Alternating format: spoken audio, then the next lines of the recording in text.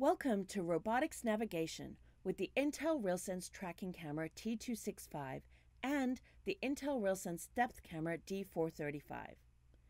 In this video, we'll be showing some clips of a prototype robot featuring both cameras and showing what you can do with this combination. When we put the robot into a space it's never seen before, it immediately starts to roam the area, creating a map. You can see here that as it navigates the space, it's starting to add the furniture in the room to its internal map of the space.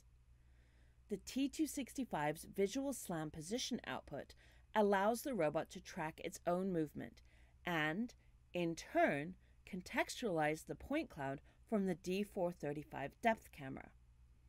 Pose and depth information together allow it to interpret where objects are in the space around it as it moves, creating an occupancy map. Once this map of the space has been generated, the robot can use that for more sophisticated navigation.